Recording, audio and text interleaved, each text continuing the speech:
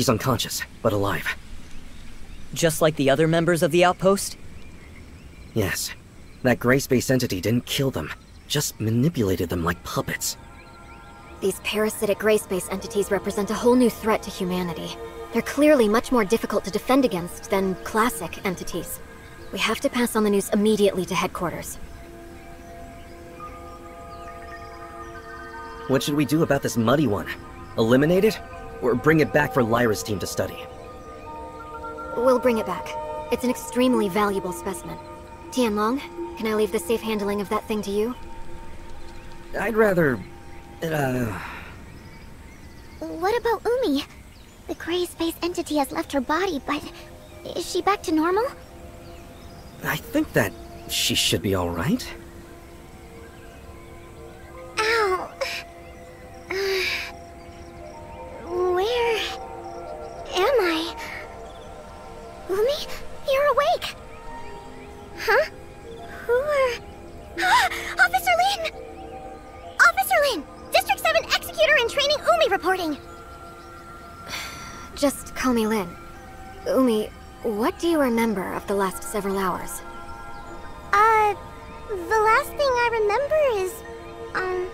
I was training? Training? No, I was on patrol. Yes, patrol! So, she doesn't remember. Actually, a gray space entity had taken control of your body. Caused us no small inconvenience, by the way. Huh? There's no need to intimidate her. She's just as much a victim of the gray space entities as any other members of the outpost. And I'm sure they need a thorough medical check. We should head back. Huh? But what about this mess here? And shouldn't we be heading to the tunnels to go to Innis? Headquarters can send someone and fix up the outpost. In terms of the tunnels, they haven't been used for quite some time. It's hard to say if they're even still serviceable. I think we should head back to headquarters and discuss the next step.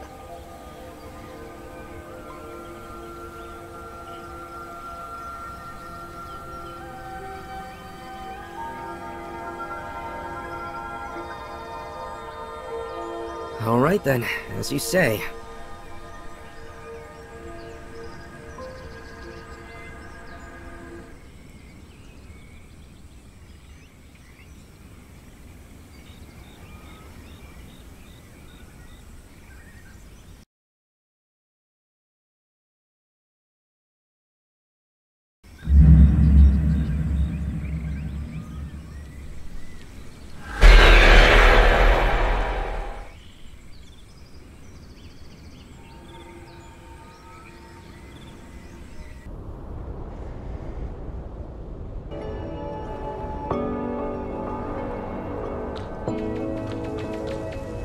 You've brought back a very valuable specimen, a new kind of parasitic gray space entity we've never seen. It will be immensely helpful to Dr. Clive in his research.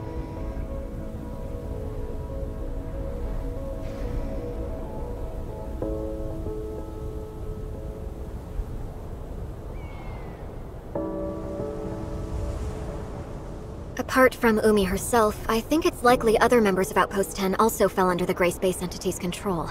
I recommend putting them into isolation for observation. Okay, I'll arrange it. But unfortunately, our current technology has no way of identifying if someone was under control of one of these parasitic gray space entities. Parasites can hide themselves well within their host. When Umi was parasitized, I couldn't detect any gray space entity signals inside her body. We would have all been deceived if Miss Lin hadn't noticed what was wrong with her. Perhaps we can have Dr. Rubilia take a look at them. Right. Rubilia might be able to identify controlled individuals quickly. My main concern is that there may be more insidious, longer-term parasitic effects at play. Also, I'm worried that... I understand.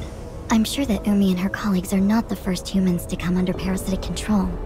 Our best bet right now is to keep the whole affair as low-key as possible. We wouldn't want to start a panic. Archon Larson has already ordered an urgent investigation into this new species of gray space entity, but determining its exact capabilities and what other effects it may have could be a lengthy process.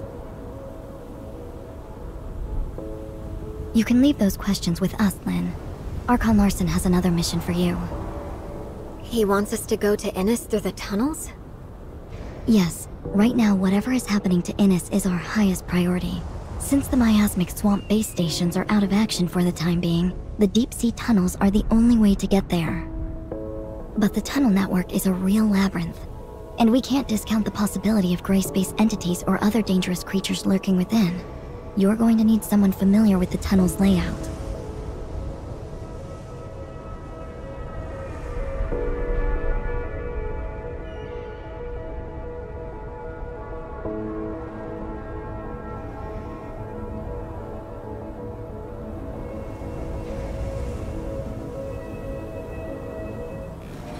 I can guide you. Greetings. I'm Icarus. Operation codename? Mooke. Mr. Icarus. Lyra, Lynn. Icarus, you're back? Yes. Archon Elric asked me to assist as soon as he heard of the issues surrounding Vera. And you are the Executor and Miss Shirley, correct? Greetings. I'm Icarus. Operation codename, Mooke. Mooke? You're the leader of the Mooke squad? Yes. Icarus and his squad had been posted to Innis for quite some time, so you've never had the opportunity to meet until now. And I'm afraid I'd be stuck in an S2 if I hadn't been ordered back to District 9. You don't seem too worried about Innis' situation.